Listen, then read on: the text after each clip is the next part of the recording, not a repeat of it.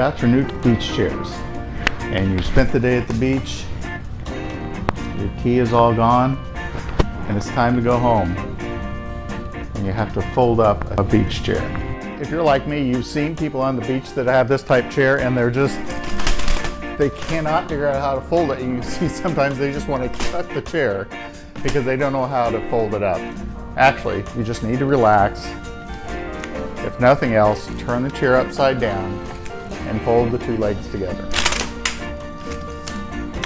And you're done.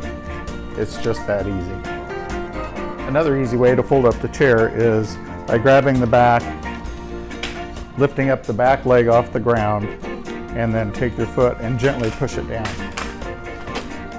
And it completely folds up the chair. It's that easy. Thanks for watching this episode of A Little Bit About Everything and a Whole Lot About Nothing.